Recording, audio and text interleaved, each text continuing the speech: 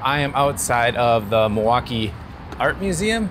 I'm gonna do a little video on filters for black and white photography. There are a couple different filters that I use all the time. One is a yellow, another's an orange, and then the third one would be a red.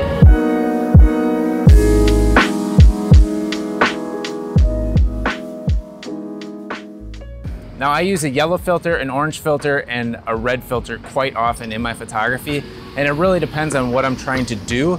But the basic idea is they block different levels of blue lights. So a yellow is gonna block a little bit of blue light, an orange is gonna block a little bit more, and a red is gonna block even more. And that not only like really cuts down blue in the skies, but there's a lot of blue in shadows as well. So it's really gonna, it adds more contrast to the scene basically by cutting those levels of blue light in the shadows and in skies and things like that. So what I'm gonna do is just take the same shot here. We got a beautiful day, blue skies, white puffy clouds, and I want to shoot this against, and I kind of picked this building just because, well, for one, the architecture is really, really cool. And for two, it's white. It will give us a good gauge at how much this is actually blocking from the yellow to the orange to the red. So I'm just gonna do a comparison, same shot, yellow, orange, red, develop the negatives, scan them, and we'll take a look.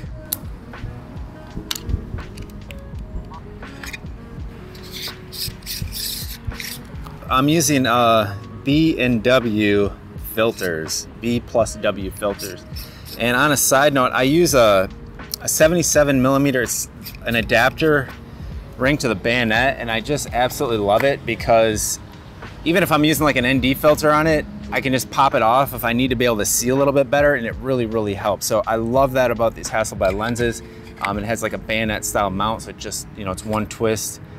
So it's a little easier than having to thread on and off for sure. So I do love that, but we're gonna go ahead and I'm gonna start with the yellow filter. And the sun's kind of going in and out between the clouds, but I'm going to try to make these as similar as I can.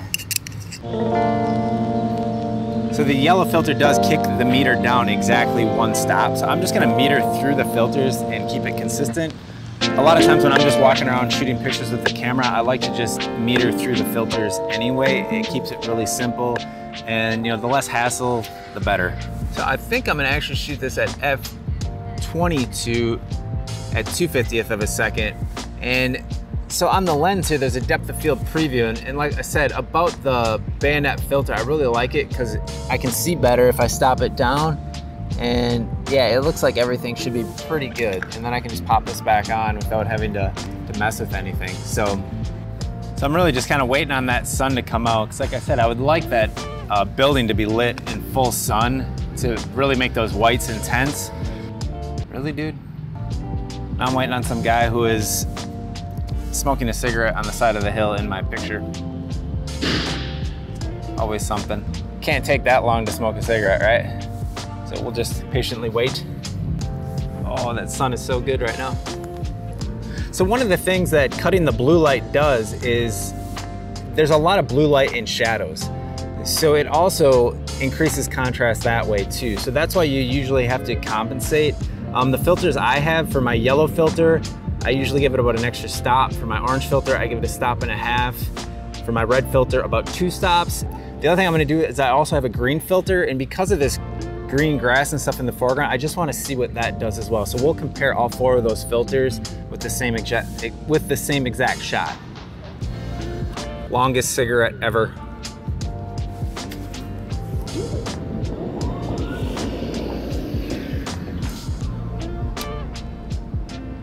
But I do think this is kind of the perfect scenario because it's this white stark building on a very blue sky. You know, there's a very blue sky today, so that should give us a really good comparison of how much blue light these different filters are blocking. And he's done. First frame. Come on, son. Come on, son. Oh, here we go. I don't want that cloud to move. Man, photography's frustrating. All right, so every time the sun comes out, somebody walks across here. And then when they're done, it gets cloudy. Wedding pictures. All right, here. Come on, son, stay out. Here we go, here we go. First shot.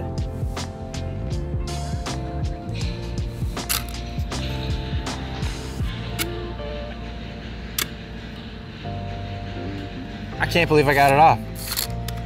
I didn't think it was ever gonna happen. All right, now we're gonna take the orange filter.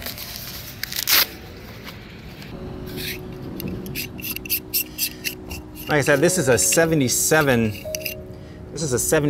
millimeter adapter for the bayonet style Hasselblad filters. And I had all these 77 millimeter filters from my old Mamiya, which those, I think all those lenses were 77 millimeters. So I've had these filters for quite a long time. This one's actually a Hoya, but the other ones I have are B+W, and they're really good multi-coated filters. So now I'm gonna open up a half stop, f16 and a half at 2/50th of a second with the orange filter. But I kinda gotta wait till it's sunny out again to actually make that judgment call. But normally if I was spot metering, I would give the orange one like roughly a stop and a half. It's telling me 2 stops, but the sun's kind of going in and out of the clouds. So I gotta kind of wait till it gets sunny again. Which means someone will be walking across the frame for sure. It's just how it goes. Pretty sure it'll be time for another cigarette break when the sun comes out. All right, here we go.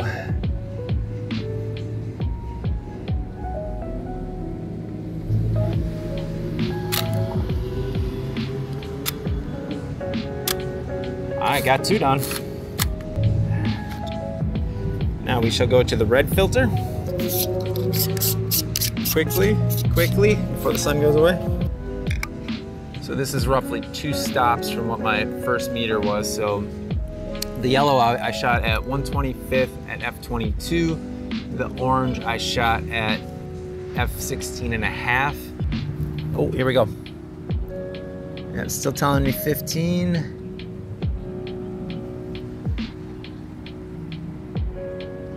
And we're gonna take the shot. Oh, dude, go away. Walk away, man. No! Waiting. So with the yellow filter, I shot it at 1/25th of a second at f22. With the orange one, I shot 1/25th of a second at f16 and a half.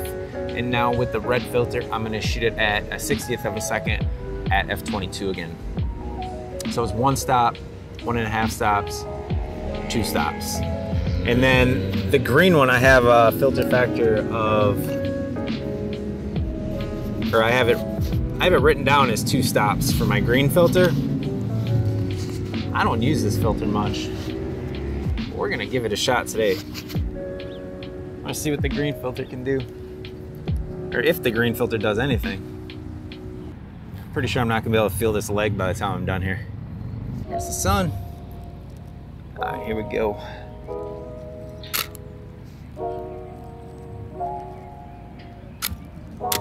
One more on the green and we should be done. I don't know if I've probably shot many times with multiple filters. I don't know if I've ever just shot the same exact frame. So this should be interesting for me too. I just always assume, if I want a dark, if I want skies to go, really make the clouds pop. So I always, I'll throw on a red if I really want that drama. But I've had it kind of backfire on me too. So this should be good to see what actually happens here. So now I'm back at meters reading at 17.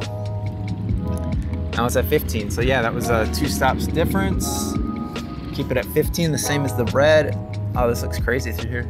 And we'll just shoot it. There we go.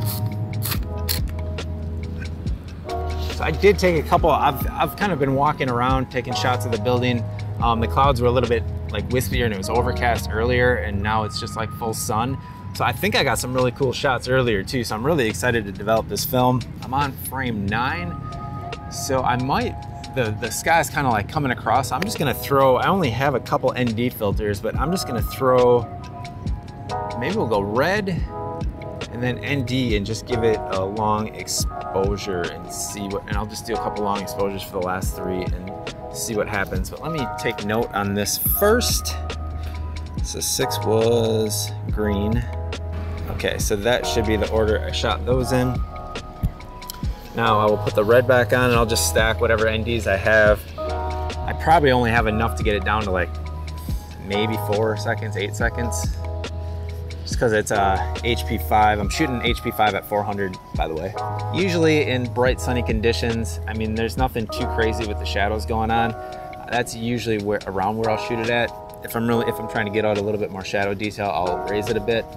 But in this case, I'm really focused on the highlight in the sky, so I'm just gonna let it ride. I can't feel my foot. Oh, ow. Oh my goodness, where are my NDs? Where are my NDs at? All right, so these I am gonna have to calculate. So I will just start with my base exposure, which was 60th of a second at f22. I can stop it down to f32 if I want to. I wanted depth of field, but I really didn't. You know, if the grass is in focus, I'm not gonna cry if it's not, so I just focused at infinity. I started backing it off a little, but again, this is kind of an experiment, and I'm really focusing just on the building and kind of expecting this foreground stuff to go a little bit dark or to just burn it down and make the building pop. So I have a 0.9 and a 1.5. God, I hate math. So that is 3 stops. This is 5 stops, so that's 8 stops, right? 1.5, I think so. So we're at 60th. 1, 2, 3, 4, 5, 6. It would be 1 second, 2 seconds, 4 seconds. So we will be 4 seconds, and I have this little I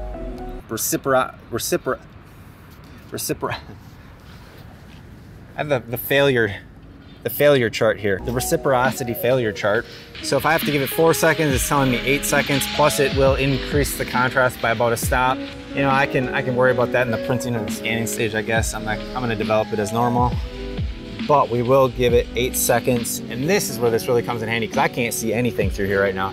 Now, if I just pop that off, the whole stack, probably not a good idea to stack 3 filters, but hey, we're gonna do it. And now I'll be able to get those clouds just kind of like moseying by. So I'll put it in bulb. And actually we'll go to 8 seconds at f32 in bulb. And then 8 seconds, it's telling me 19 seconds. And I'm just gonna count. So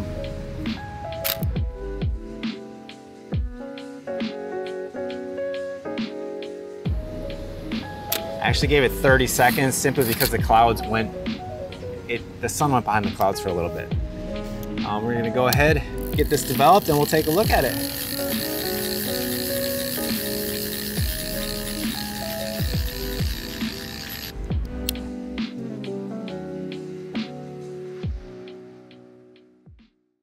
So I'm gonna walk around, see if I can get a couple more cool images of this building. And that's pretty much gonna do it for this video.